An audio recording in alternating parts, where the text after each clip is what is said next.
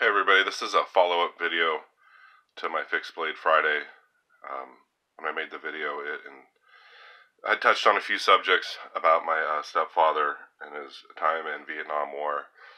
So I just wanted to show you real quick this book. It's called Hugh, 1968. It's the turning point of the American War in Vietnam, by Mark Bowden, author of Black Hawk Down. My father never talked about the war, and we had a conversation one night, and he told me a lot of stories. But so he sent me this book. His stepfather is Sergeant Maurice P. Whitmer, and his story starts on page 430, The Tower. When I read this, it was really hard.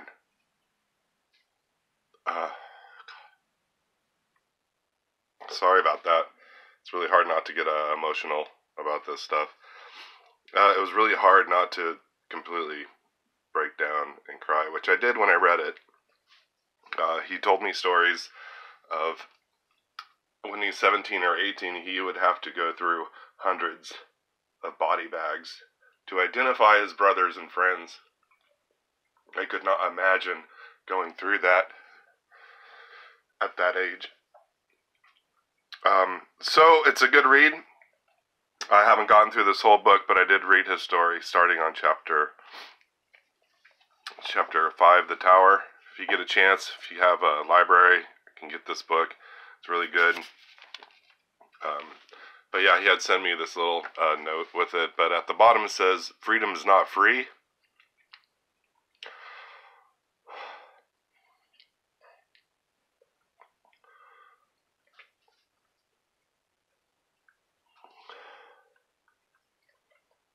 Sorry, but the U.S. Marine Corps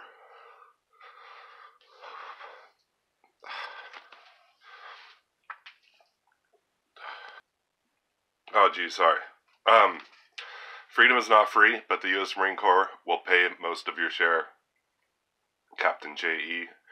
Ned Dolan, U.S. Marine Corps, retired. Again, my stepfather, Sergeant Maury P. Whitmer. If you get a chance, check it out. Thanks for watching, guys.